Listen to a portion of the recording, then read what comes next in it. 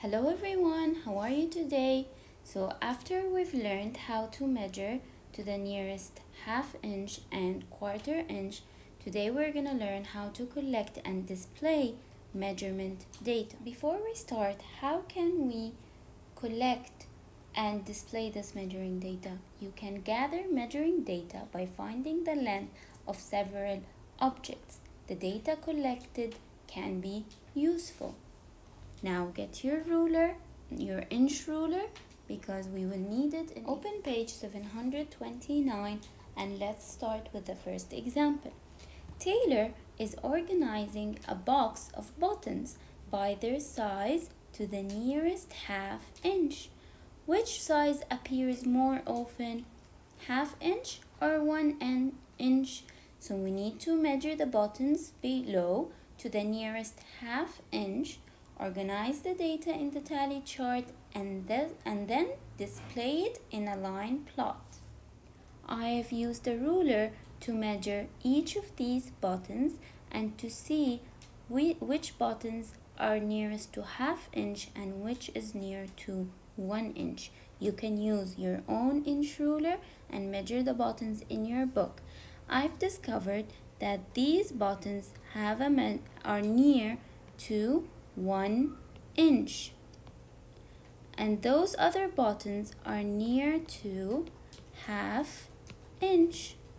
Now let's count how many buttons are near to half inch to put them in our tally chart. 1, 2, 3, 4. So we will put 4 tally marks. Now how many buttons are near to 1 inch?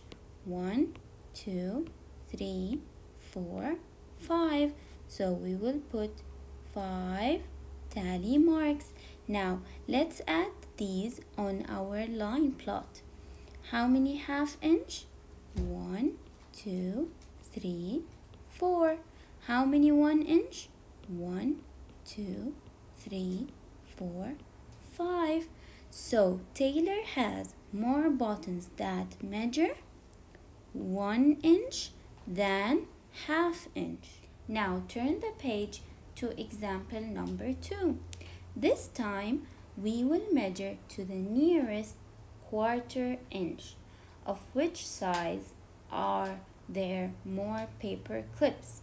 So we use your inch ruler to measure these paper clips and write each number on top of each paper. Now I've used my ruler and measured all the paper clips.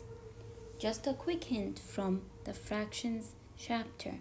Remember, 2/4 is equal to 1/2 and 4/4 is equal to 1 whole. So it's the same thing here while working with inches. 2/4 equals 1/2 of an inch. 4/4 is equal to 1 whole inch. Now we've measured all the paper clips. Let's put them in our tally chart. How many has 1/4? Let's count them together. 1, 2. So we will put 2 tally marks. Now how many 2/4 or half of an inch? 1, 2, 3. So we will put 3 tally marks. Now how many 3/4? 1, 2, also 3. So we will put again 3 tally marks. And the last one, 4/4 or 1 inch? 1, 2, 3. Also 3 tally marks. Now let's put these data in the line plot. How many are 0? We don't have any zeros. How many 1/4 or quarter? 1, 2. How many are nearest to 2/4 or half an inch? 1, 2, 3. How many near to 3/4? Also 3. And finally, how many near to 1 inch or 4/4? 1, 2, also 3. So there are equal amounts of all sizes except which one? They are all equal except which paper clip? Yes, the one that is near to 1/4 of an inch. Moving to the guided practice.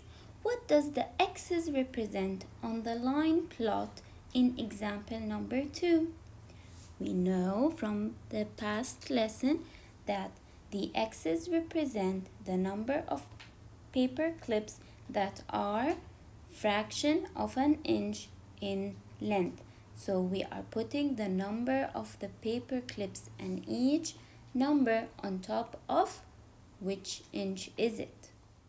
Now I want you to go and solve page 731. Before you start, you need to know in order to finish this page, you need to measure 8 different pencils to the nearest inch. 8 different pencils to the nearest inch. So I'm waiting for your answers on Class Dojo, and don't forget your homework in Kahoot.